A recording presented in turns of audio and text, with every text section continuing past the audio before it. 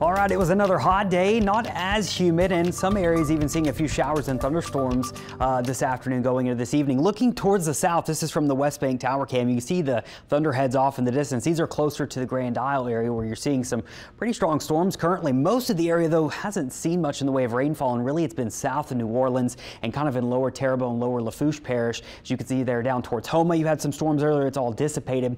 Just some spotty showers off towards your west, and then that stronger thunderstorm continues to drift slowly towards the south. Here's Grand Isle. Port Fourchon's just below the map there, and you can see this pretty strong storm with a lot of lightning in it. Maybe some gusty winds, 30-40 miles per hour, is continuing to drift towards the south. So kind of seeing a lot of that heavy rain there in Grand Isle. Just towards the east, if you're in Golden Meadow, you're seeing some of those heavier rain showers and hearing plenty of thunder more than likely. So this is pretty much the only strong storm we have in the area. It'll dissipate over the next hour or so, and notice most areas staying dry. Temperatures are going to drop into the 80s. We got up to 94 at MSY this afternoon. That's not a record. Record was 100, and then notice our temperature is fairly comfortable as we go into tonight. Humidity not very low, but it could certainly be a lot worse. Tomorrow we'll get back into the mid-90s, about where we were today. We'll have a mix of sun and clouds, going with about a 20 to 30% chance of showers and storms, mainly during the afternoon, and pretty similar to what we saw today. I think it'll mainly be south of the lake and really right along the coast. You can see some of those afternoon showers and storms developing tomorrow, maybe 3, 4, 5 o'clock. Pretty much what we're seeing today,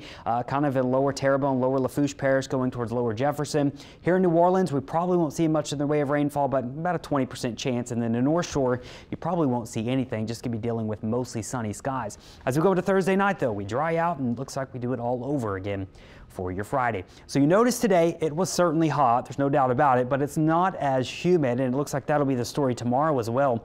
Heat index values, if you could stay below 100 degrees with the heat index values this time of year here in southeast Louisiana, we call that a win. It's going to be hot regardless, but your heat index values are not up around 108, 110. Now, the reason for that is because our dew point, the humidity, has been fairly low for our standards, running in the upper 60s and lower 70s during the afternoon hours.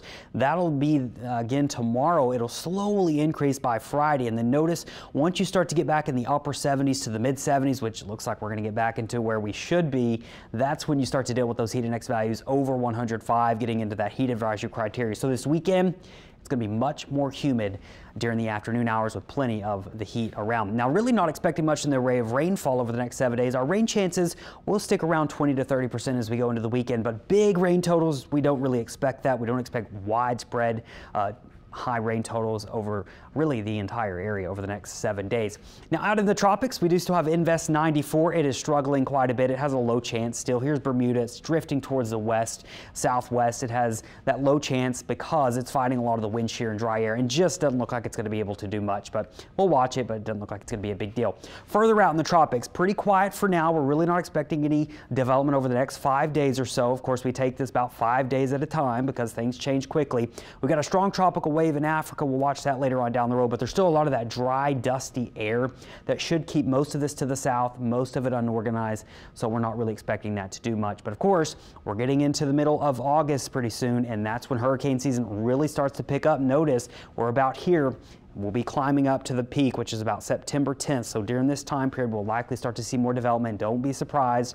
Over the next 3 to 4 weeks, you're going to be hearing a lot about the tropics, of course, and then by October to going into November, things finally start to quiet down. Next storm name, by the way, will be Josephine. We're already halfway through the list. And you can see here, no issues for us in the tropics, so it's just going to remain hot. It'll turn gradually more humid as we go into the weekend, but it rain chances by the beginning of next week.